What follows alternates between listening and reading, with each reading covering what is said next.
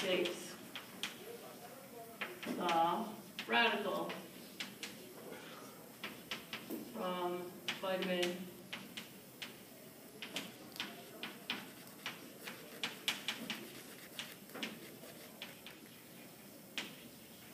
Vitamin C takes the radical from vitamin E so it can be recycled.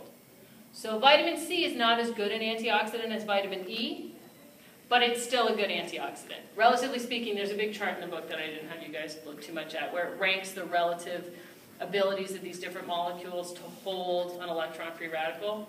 Vitamin E, it turns out, is better at doing that, and if you look at the structure of vitamin E, A, it's bigger, B, it's got those two rings stuck together, and it gives it more spots to stabilize the free radical relative to vitamin C, which is good, but it's very small.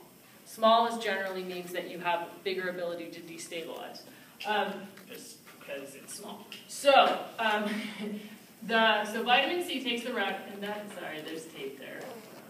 Right at A, so takes the radical from vitamin E. So we don't want to go excise vitamin E every time we use it. Every time we attach an electron to it, we don't want to break down our entire lipid membrane to take it out and put a new one in. So vitamin C comes along and allows for recycling within the lipid membrane of vitamin E, and then we can use vitamin C somewhere else. We can go take that ascorbate radical we just made, find another ascorbate radical, and split up and recycle that. So that's the concert of lipid radical free radical damage to the lipid membrane, followed by vitamin E use, followed by vitamin C use. Okay, so I'll call this as extra step. We'll call this extra step.